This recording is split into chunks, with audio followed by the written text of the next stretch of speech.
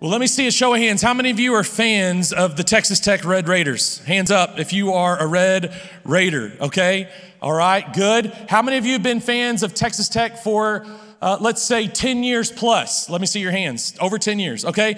20 years. Let me see your hands, okay? All right, going down a little bit. 30 years. Let me see your hands. Okay, there's a few of us. All right, I'm in that camp, okay? I've lived here almost my whole life. All right, any 40-year Red Raiders fans? Okay, I'm almost there. I'm approaching 40, and I've been a Red Raider from birth. Okay, I was born with like a black and red onesie or something. You know, I don't know. I've been a Red Raider my whole life. I'm a fan, and if you're a fan of Texas Tech, and if you've been that way for 5, 10, 20 years, you know this to be true. The fandom of being a Texas Tech Red Raider, like, being a fan of Texas Tech means you're going to be on a roller coaster of emotions, right? I mean, in the national championship, it's the highest of highs, and my brothers and I are shaking each other saying, we're going to win a national championship. And then a couple of minutes later, I mean, it's just tears and brokenness, and your hearts are shattered, right? I mean, it's the highest of highs to the lowest of lows. It's the best of times, and it's the worst of times. You know, quite literally, this past week or two has been the same way. You know, Beard leaves, Adams gets hired, players and in and out of the portal. I mean, it just kind of messes with your emotions, right? If you're a Red Raider fan, if you really care, okay? Then there's another level of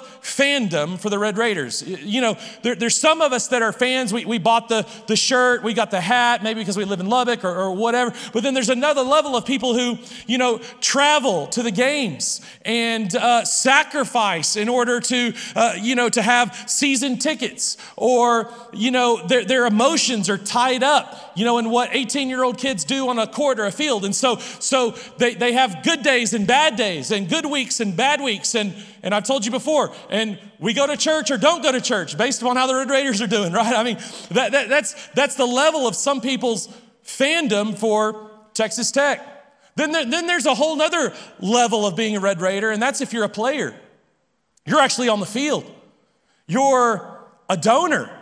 You're giving money to help pay for all these facilities and stadiums and all this kind of stuff. I mean, you're giving of yourself. You're sacrificing in order to give. You're a donor, or you're a player. You're showing up and you know, beating your body and training your body and practicing day in and day out to be on that team. That's a different level of commitment. It just is. And in the same way, there's different levels of commitments when it comes to following Jesus. And we see this in the scripture. Jesus had lots of fans.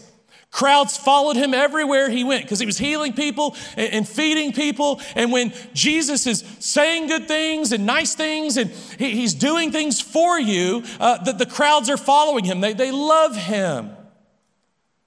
They had fans. They were fans of Jesus. And for this series that we're starting today called The 12, it's going to be a short series. We're going to look at the lives of a couple of the disciples. It's a series we'll come back to over the years until we cover all of them. But for this series, here's how we're going to define a fan. A fan is an enthusiastic admirer. Now, if you're following along in the app, here's where you take notes and you fill in the blank. Download our app if you haven't done that. The City Church Lubbock, the verses and the points are all there for you, so you can follow along in the scripture and fill in the blank and email yourself those notes when you're done. But for our purposes, here's what we're going to say. A fan is an enthusiastic admirer, and Jesus had lots of these. Thousands upon thousands of these. Crowds followed him everywhere he went as he invited them to come and see the good things he had to say and the good things that he could do for them, like heal them and feed them. Well, in John chapter 6, Jesus feeds the 5,000, and most scholars will tell us that it's actually probably closer to 15,000 when you count women and children. There's a lot of people. So Jesus feeds all of them miraculously, and they love him. They're fans. They enthusiastically admire Jesus for all that he's doing and saying and all the good things that he's doing for them. But then the message starts to get a little bit harder. The preaching starts to get a little bit harder. And Jesus says things like, I'm the bread of life. I'm living water. If you eat from me, if you drink from me, you'll never hunger again. You'll never thirst again. And here's what he was saying by default. Everything else that you give yourself to and you pursue will leave you empty and hungry and thirsting for more. But if you will come to me and follow me, then you will never hunger again. You will never thirst again because you were created and designed for a relationship with God through me. And so in following me, he would say, you're finding the purpose for which you were created. And your soul at its deepest level will be satisfied and fulfilled, and you will know a peace that surpasses all understanding and that doesn't rise and fall necessarily with the good times and the bad times in this life, because I'm the bread of life, I'm the living water. You'll never hunger again, you'll never thirst again. And it says at the end of this teaching, many in the crowd begin to say, wow, this is a hard teaching. Like, we liked what you were saying, come and see, and you were doing all the good things for us, but now you're telling us we're going to follow you, and we've got to eat from you and drink from you and have this relationship with you, and now you're telling us you're going to have to take up your cross and die to yourself and deny yourself and follow me. That's getting a little bit hard, Jesus. And it says in John chapter 6 that many in the crowds turned away from him. Many of the crowds turned their backs on him, and they no longer followed him, but the 12, his disciples, continued to follow him in spite of the cost. And even when things got difficult, and even when the preaching got harder, they followed him. You see, the Greek word for disciple is mathetes, and it means a disciplined follower. A fan is an enthusiastic admirer, but a disciple, a follower of Jesus, is a disciplined follower. This is a mathetes. This is a disciple, a disciplined follower of a leader or a way or a system. Broadly speaking, that's what it is. That's what a mathetes is. That's what a disciple is. It's a disciplined follower. And so the disciples, the 12, move from being fans, enthusiastic admirers, to being disciples. Dedicated, devoted, disciplined followers of their rabbi, of their Lord, of their teacher. They made that move from fan, enthusiastic admirer, just one in the crowd, to being a follower, a disciple, a mathetes. And it was said in this day about a disciple who followed a rabbi. This is this is the blessing they would speak over you as a disciple. They would say, may you be covered in the dust of your rabbi. May you be covered in the dust of your rabbi. And here's what this means. Here's what they were saying. May you follow your rabbi, your teacher, your Lord. May you follow them so closely and so nearly and so passionately that as they walk in the dirt and kick up dust from their sandals and feet hitting that ground, and don't we know that in West Texas? Everywhere you walk, dust flies up, right? I mean, that's just what happens, okay? So may the dust of your rabbi be on your feet. That blessing, here's what it meant. May you follow your teacher, your rabbi, so closely that as he kicks up dust walking, it falls on your feet because you are so near, you are so close to your rabbi that even the dust that he kicks up as he walks falls on your feet. May the dust of your rabbi be upon you. May you be covered in their dust. And that's what the disciples did as they moved from fans to followers. They completely reoriented their lives around following Jesus. And so in this series, we're looking at these 12 who were covered in the dust of their rabbi, Jesus. We're looking at their lives, their faith, their failures, and ultimately their martyrdom as they all died saying they were followers of Jesus who saw Jesus risen from the grave. So if you got your Bible, go to John 11. John chapter 20, we're looking today at Thomas. And the reason we're choosing Thomas first is that Thomas did not believe in the resurrection of Jesus at first. And maybe you've been there before. You didn't believe, or maybe you're there now and you don't believe. And my hope is, my prayer is that as you see Thomas and the life and the faith of Thomas and the reason why Thomas gave his life to Jesus and believed that Jesus died and rose again, maybe that will speak to you and you will connect with Thomas, one of the only disciples out of the 12 that did not believe at first. Everyone else was seeing Jesus and they were telling Thomas that Jesus had risen from the grave, and Thomas didn't buy it. And so over the years, you may have heard him referred to as Doubting Thomas. Thomas gets kind of a bad rap because that's not really the case with Thomas. Yes, he was a skeptic, but as you're about to see, Thomas had a deep love and admiration and passion for Jesus. that went so much further than just being a fan. So look with me here in John chapter 11. Let me set this up for you. Jesus is going to raise Lazarus from the grave. That means going back to Judea, specifically Bethany, where he and the disciples had almost been stoned to death. And so Jesus saying they're going to Bethany to raise Lazarus is freaking the disciples out. They're like, Jesus, that's a bad idea. Have you lost your mind? Because they nearly killed us the last time we were in Bethany. And Bethany, where we're headed, is inside of the temple where Jesus' worst enemies are. And so Jesus is saying, we're going into the lion's den, folks. We're going right back to where they nearly stoned us. And we're pretty much going up onto the doorstep of those that would like to kill us. And the disciples are like, wait, Jesus, we're not sure this is a good idea. And here's what Thomas says in response to Jesus saying, we're going back to Bethany to raise Lazarus. Here's what Thomas says in John chapter 11. He says this, Thomas, nicknamed the twin, said this to his fellow disciples, let's go too. If that's where Jesus is going, that's where we're going. Let's go too, watch this, and die with Jesus. Thomas was convinced that if he was going to follow his rabbi, if the dust of his rabbi was going to get on his feet, it was going to mean in this moment dying with Jesus. That's how convinced he was.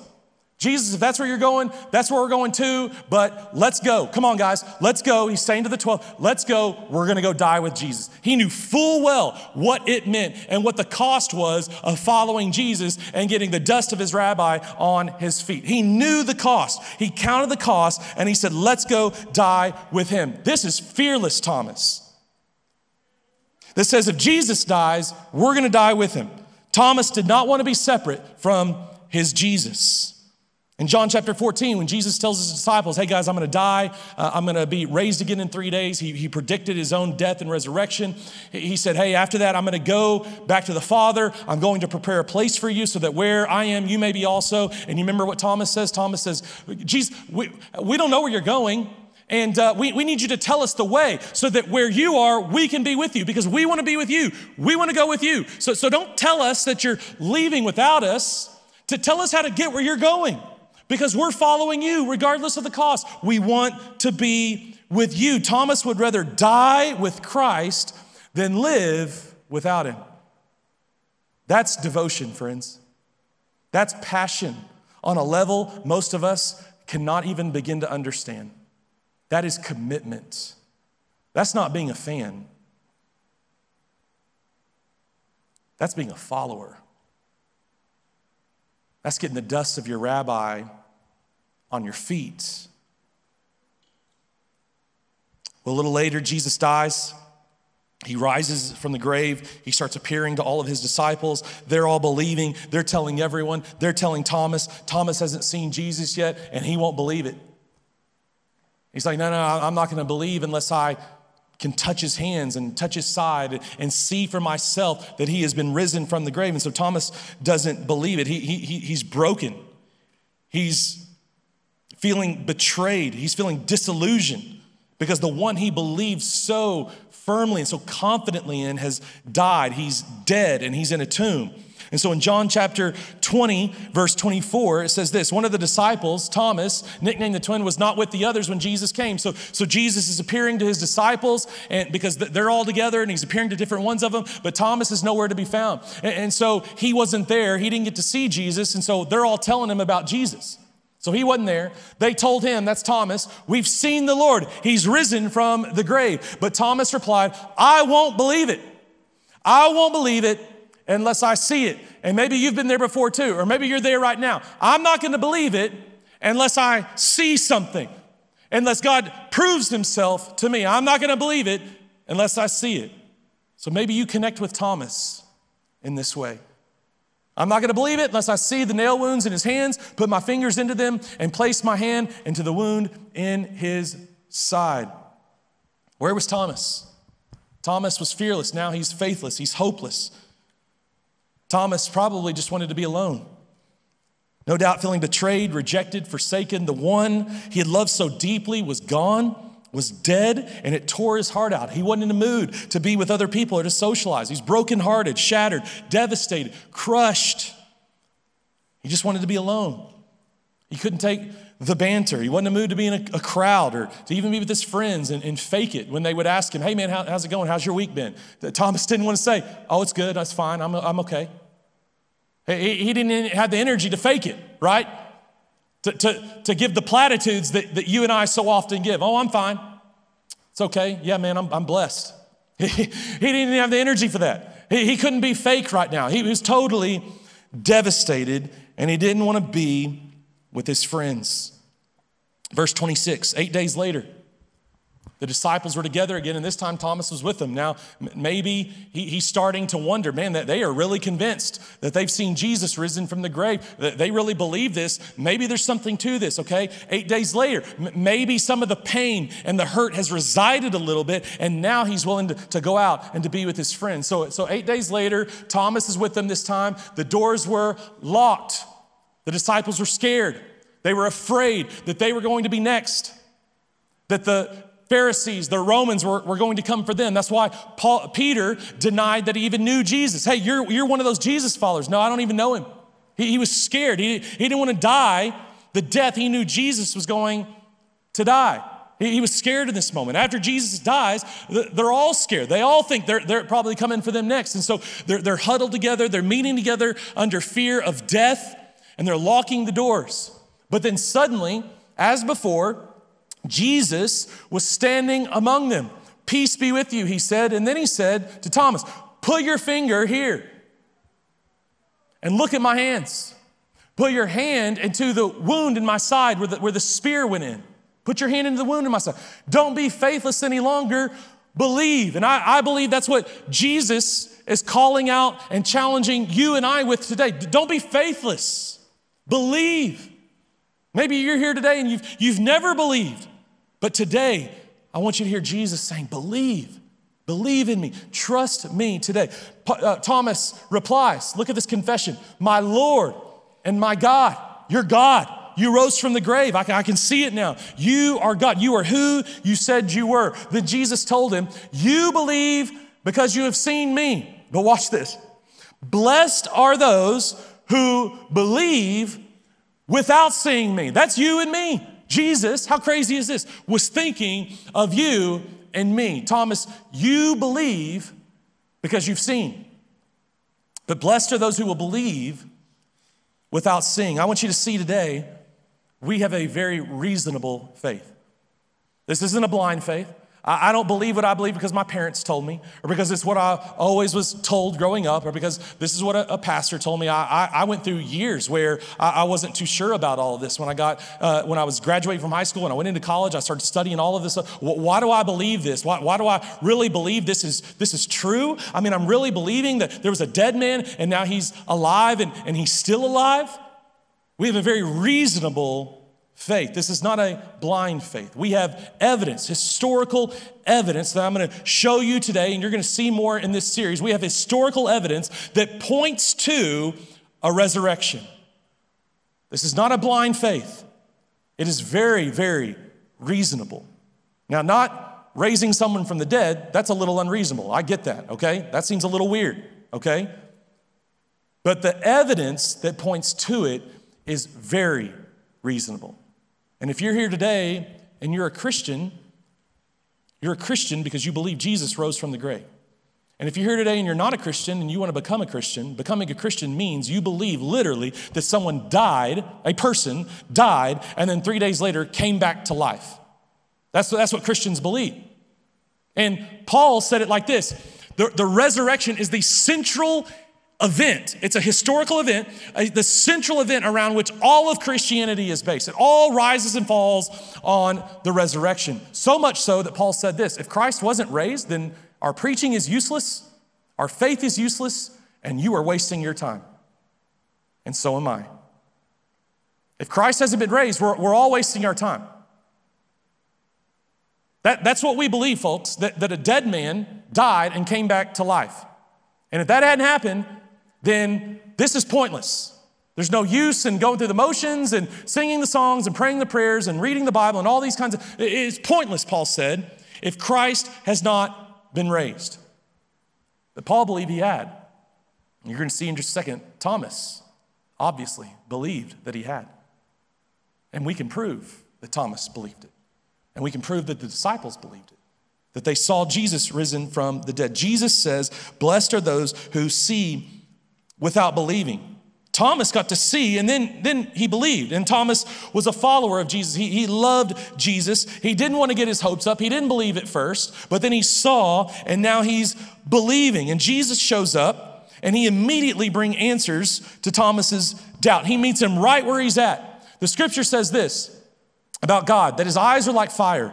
And he not only sees everything you've ever done, he sees everything you've ever thought and every motivation and intention of your heart. He sees it all. He sees right past the religious exterior. He sees right past the I'm fines and I'm blessed and all that. He sees right past all of that.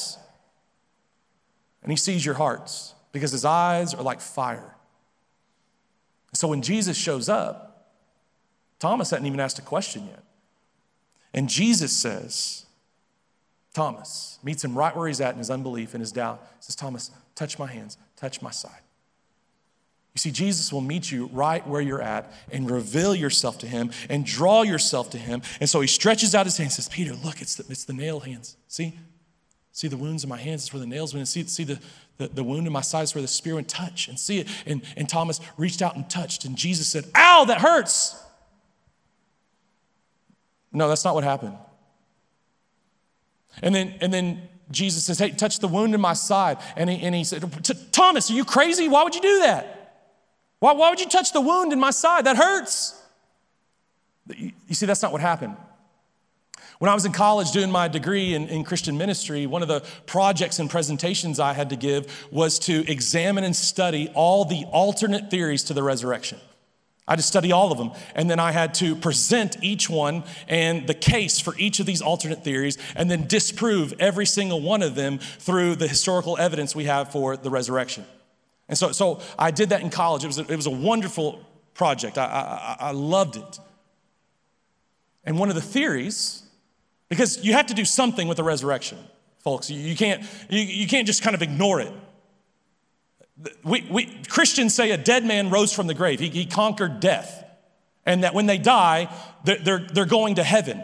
And then if you don't believe in Jesus, you'll spend eternity separated from God in a place called hell. I mean, that's big stuff. You have to deal with that. You have to figure that out. Did this man really rise from the grave like they're saying or not? And so these theories, these alternate theories have come up. And one of them is called the swoon theory, which says this: Jesus didn't really die and was raised again. He just never was really dead. He never died. And so he was a bloody, beaten, bruised, barely alive, on life support Jesus. And the disciples saw him and thought that he had risen from the grave, but he didn't really die. He was just almost dead. Okay, so that's one of the big theories. That's one of the major theories to combat the resurrection of Jesus Christ from the grave. Here's the problem with that. That would not have convinced Thomas. He would have said, God, Jesus is bloody on the floor. I mean, he's dragging himself into the house, right? He's barely alive. He's bloody and bruised and maimed. I mean, he's not risen from the dead. He's barely alive. That wouldn't have convinced Thomas. That wouldn't have convinced James, the brother of Jesus, and the other brothers of Jesus, who thought Jesus was out of his mind because he was claiming to be God. They thought he was crazy until they saw him risen from the grave. And then all of them, James, Jude, and the other brothers, ended up saying Jesus is God, and they believed that their brother was in fact God and that he rose from the grave, and they died as martyrs preaching that they eyewitnessed their brother rising from the grave. Listen, a bloody, bruised, on life support, barely alive Jesus would not have convinced Thomas, would not have convinced James and the other brothers of Jesus, and it wouldn't have convinced Paul, who hated Jesus and didn't even believe that Jesus was a good teacher, thought he was nuts, thought he was a blasphemer. It wouldn't have convinced Paul. So all these theories, alternate theories to the resurrection, they just don't hold water. We'll get to some more here in just a second. So Jesus wasn't barely alive. No, he was in this powerful, glorified, resurrected body. And when Thomas sees this risen Jesus from the dead, and he touches this risen Jesus from the dead, Thomas says this, "My Lord and my God." What an amazing confession, saying, Jesus, you are God. If he was bloody and dying, still on the ground from the resurrection and from the beating he took, Thomas isn't going to look at a half-dead Jesus and say, "My Lord and my God." No. Thomas saw a risen, powerful, very much alive, resurrected in a glorified body, the Bible tells us, and he sees Jesus and he says, this is the King of Kings. This is the Lord of Lords. This is God in the flesh, my Lord and my God. He's saying, Jesus, you rose from the dead. And so you're God. You are who you said you were. You said that you and the Father are one. You said that if you've seen me, you've seen the Father. And I believe it. I believed it before, but then I lost faith because you died. But now I can tell you are who you said you were all along. You are God. You see, it's been said that Jesus is either a liar. He was saying he was God and he knew he wasn't and he was lying. He's a lunatic like his brothers and family thought. Like, you don't get to just walk around saying, you're God, Jesus, you know? I had a man tell me one time that he was Jesus. And I said, no, you're not. And he said, no, yeah, I'm Jesus. And I said, no, you're not. You're not Jesus, right? Because if someone tells you they're Jesus or if someone tells you they're God, you think they've lost their mind. People don't go around and say they're God without garnering some attention and some derision, right? You don't just get to go around doing that. And so Jesus' brothers thought he was crazy. He was a lunatic. He was saying he was God. He was saying he was equal with the Father, with God. And so they thought he was crazy. You would too if your brother said he was God. You wouldn't believe him. You'd think he's nuts. His family thought he was nuts. So he was a liar, he was a lunatic, or he's Lord. And he is who he says he is. He is God. He and the Father are one. If you've seen him, you've seen the Father. There's only three choices. Jesus, guys, get this in. You got to understand, Jesus was not a good teacher. He wasn't a good moral teacher. You don't get that option. Because a good moral teacher doesn't go around saying they're God. They're either lying and they know they're not, or they're a lunatic, they're crazy, or they are who they say they are and they're God.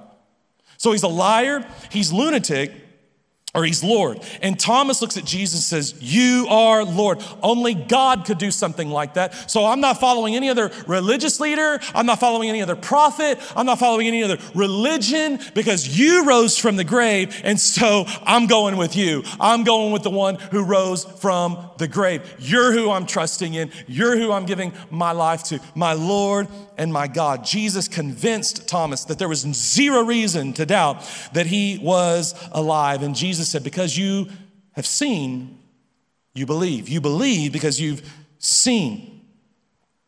But Thomas didn't believe until after he saw. But after he saw, he went everywhere telling everyone that in fact Jesus had risen from the grave. Thomas was convinced that Jesus was alive.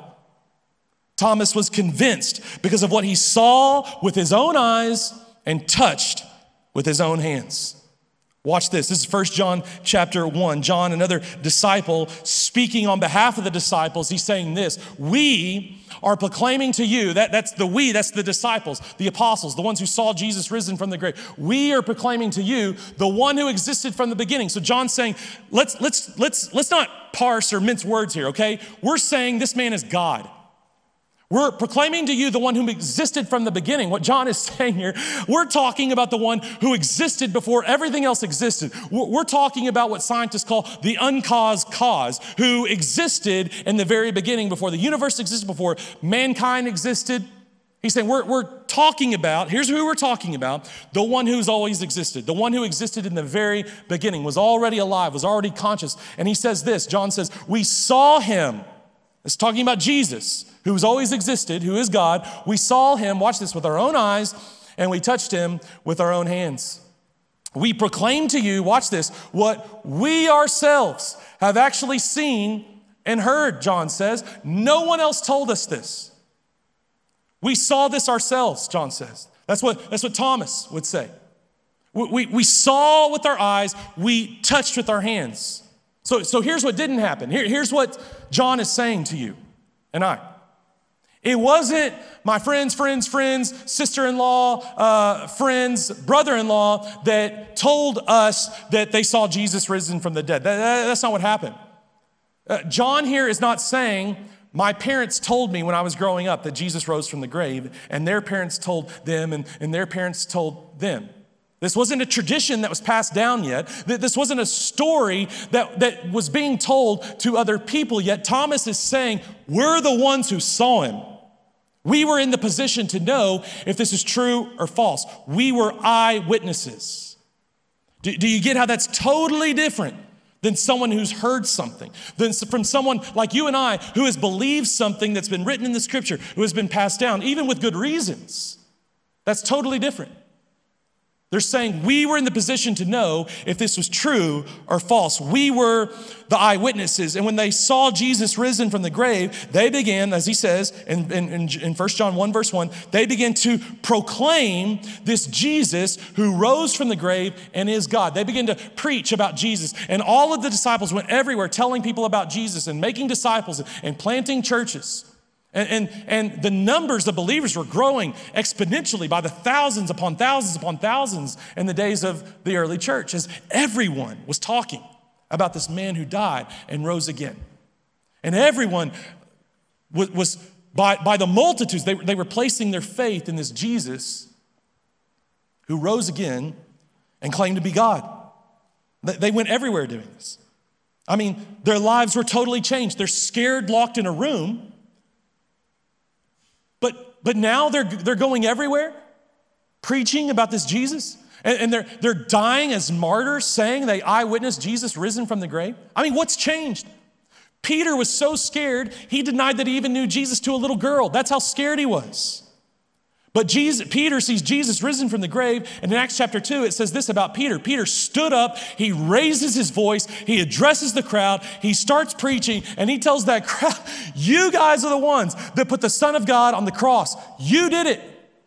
But now he's risen from the grave, and the crowd is so freaked out. They're so convicted of their sin. They said, what must we do to be saved? And Peter says, give your lives to Jesus, repent of your sin, and give your life to Jesus. I mean, are you seeing the change that took place in Peter? From some sort of scared, faithless, full of fear, to someone who is bold and fearless and preaching about Jesus now, even willing to die for Jesus? He did. How do you explain that change? These men, Thomas, these women, they saw Jesus risen from the grave, and they went everywhere telling people about Jesus. We know from sources outside the Bible, there was Jewish and Roman historians that chronicled the lives of the disciples and the way they died. And here's what we know about Thomas. Thomas went to India to preach the gospel. In fact, to this day, there's a small hill near the airport in Chennai, India, where Thomas is said to have been buried. There are churches in South India whose roots are traceable to the beginning of the church age, and tradition says they were founded under the ministry of Thomas. But as Thomas kept preaching and making disciples and planting churches, he faced some opposition, as all of the 12 did. And he was told to stop, and he was told to leave, and he didn't, and he kept preaching about Jesus, and so they killed him. Thomas died as a martyr in India by being speared. They tied him down and they threw spears at him until he died. Kind of a fitting martyrdom, don't you think? For the man whose faith was ignited by touching the side, the wound where the spear went into Jesus. Thomas lived a good life and he died a great death. Because Thomas loved his risen Jesus. Nobody dies for something they know to be a lie. People die for things today for something they were told, and Christians do too. They die all over the world today for something they were told, for something they've read in the scripture, for something they believed to be true. But no one dies for something they know is a lie. It's been said, and I believe this to be true, that liars make bad martyrs.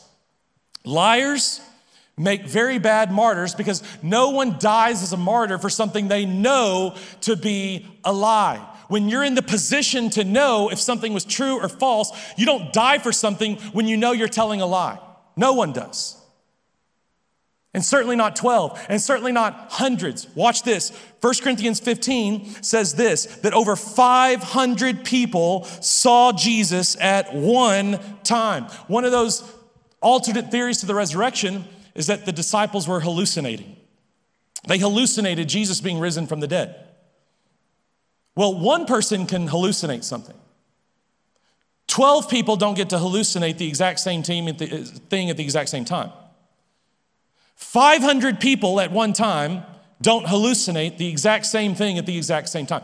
That's not a hallucination, friend. That's a historical event. They did not hallucinate this. Hallucinations wouldn't have convinced Tom or Thomas or James, the brother of Jesus, or Paul. These are not hallucinations.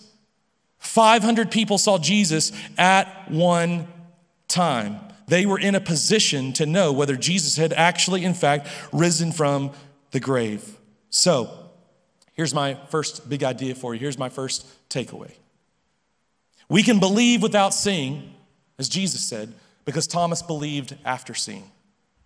We can believe without seeing because Thomas believed, Peter believed, James believed, John believed. They believed after seeing, so you and I can believe without seeing. Because not only do they believe, but they begin to preach and to tell other people about the resurrection of Jesus, and they died as martyrs, saying they eyewitnessed this. Listen, scholars do not debate that it is a historical fact that all of the disciples died as martyrs, believing Jesus rose from the grave. Now, many will say, we don't believe that he did, but no serious person, no scholar debates that the disciples died as martyrs believing that Jesus rose from the grave.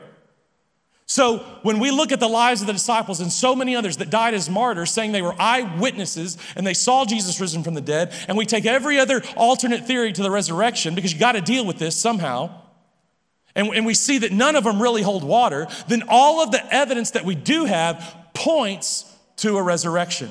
And the disciples were so convinced of the resurrection that they were willing to die. They were willing to die saying, we saw him.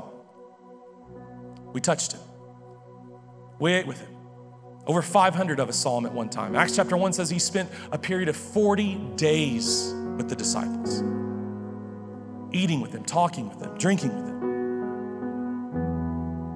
And so the disciples, being convinced of the resurrection, they moved from come and see to come and die. They moved from being enthusiastic admirers to disciplined followers. They moved from being fans to followers, convinced of the resurrection. They were willing to live and die for Christ. That's a good life. That's a good death. You see, the culture today will tell you that life is found in self-actualization, finding yourself, being yourself, embracing yourself. The culture today, the world will tell you that you got to work harder at finding you or being you. Jesus didn't say, come follow me and find yourself. Jesus didn't say, come follow me and embrace yourself. Come follow me and love yourself. Come follow me and find yourself. Jesus didn't say that. Jesus said, come follow me and die to yourself. Deny yourself, take up your cross, that's die and follow me, because you don't get a resurrection without a death. And so Jesus said, come follow me, die to yourself, deny yourself, and follow me. Life is not found in loving yourself or loving who or whatever you want. Life is found in loving who you were created to love. That is Jesus.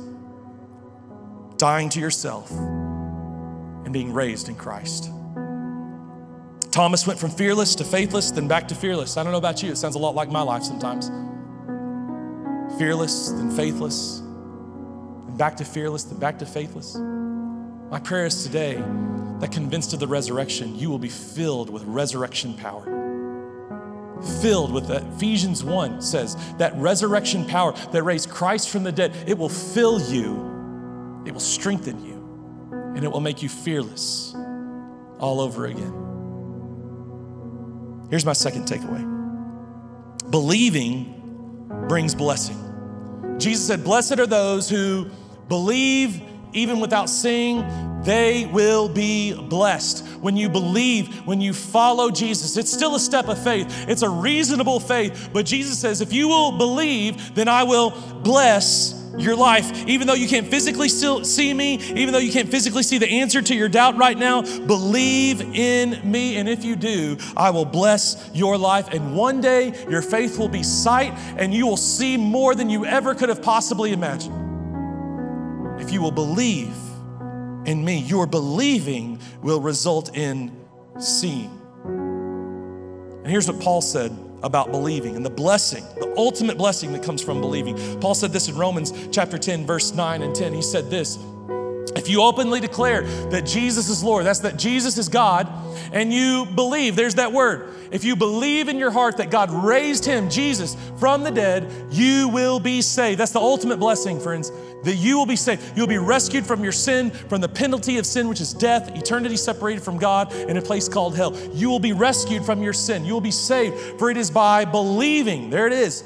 It's by believing in your heart that you are made right with God, and it is by openly declaring your faith that you are saved. Paul says, when you believe in Jesus, that Jesus is God, that he is who he said he is, that he rose from the grave, when you turn from your sin and you trust in Jesus, that's when your sin is forgiven, you're made right with God, and you can know for sure that when you die, you're going to heaven. Notice that Paul didn't say, when you've worked harder, when you've done better, when you've tried harder, when you've come to church enough times, when you get baptized, when you take the Lord's Supper, when you clean yourself up a little bit. When you do all those things, then maybe you will be saved.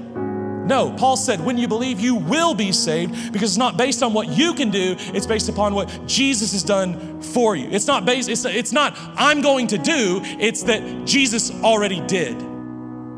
And Paul says, when you trust in Jesus, you give your life to him, your sin's forgiven, past, present, and future. You're made right with God, and you can know for sure. You don't have to wonder, because it's not based on you.